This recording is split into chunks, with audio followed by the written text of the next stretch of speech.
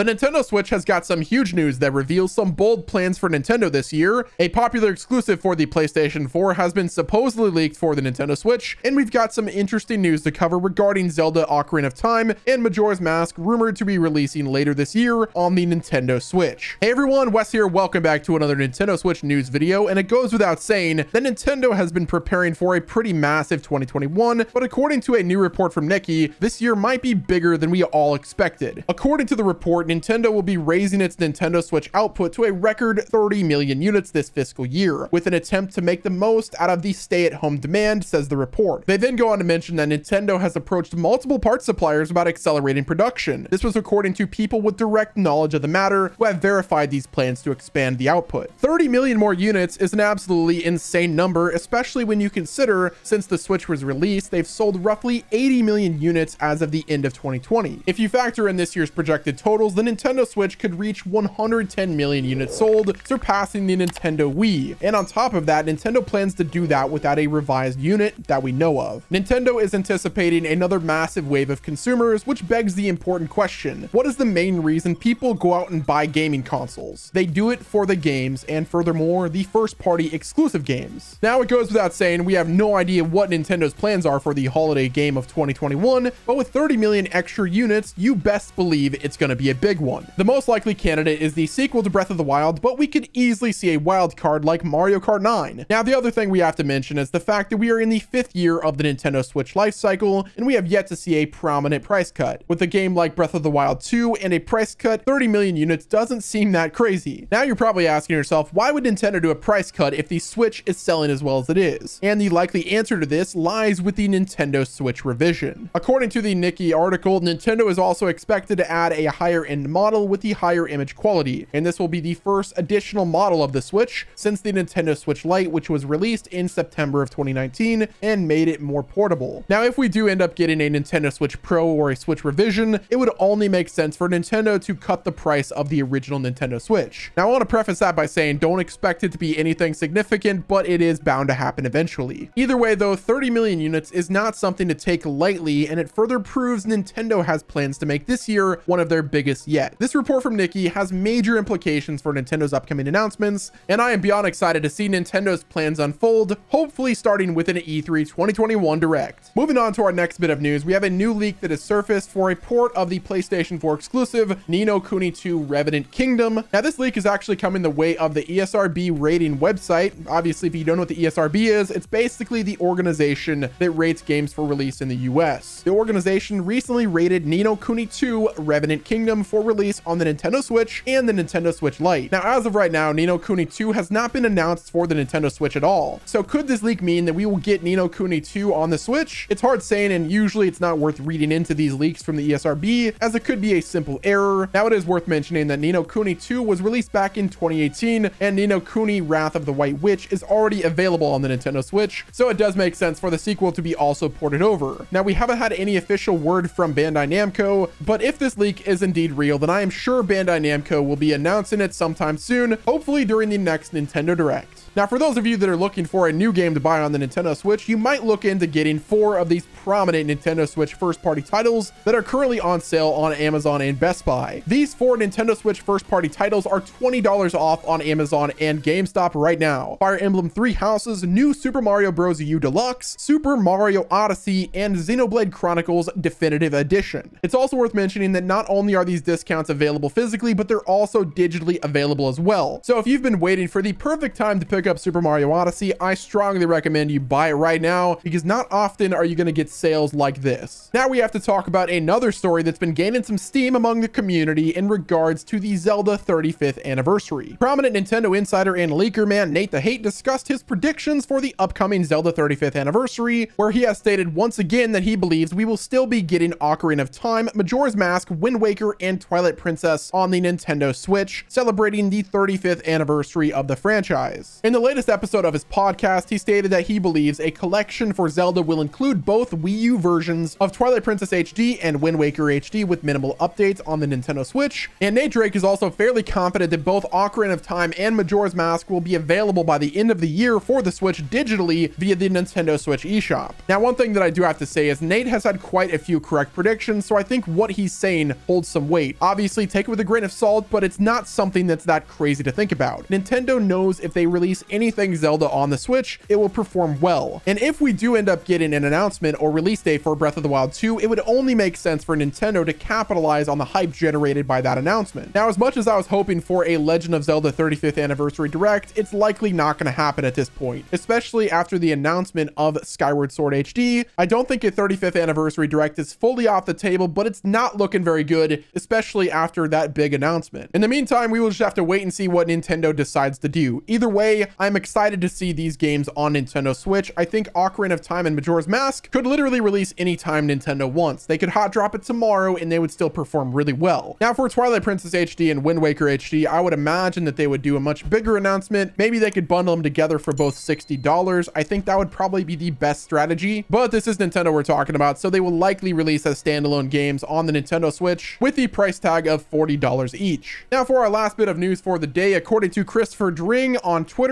new Pokemon Snap comfortably beat Returnal to top the UK box charts this week. The game's physical launch sales are more than 4 times what the original game managed way back in September of 2000, which is as expected. Now, it didn't really shock me that Pokemon Snap beat Returnal either, because at the end of the day, it's a Pokemon franchise game going up against another game that not many people really know about. So no shocker there, but it's pretty exciting to see Pokemon Snap do well. Hopefully it continues on that success, but I guess only time will tell. Thank you for watching. This has been Wes, and I will talk to you on the next video.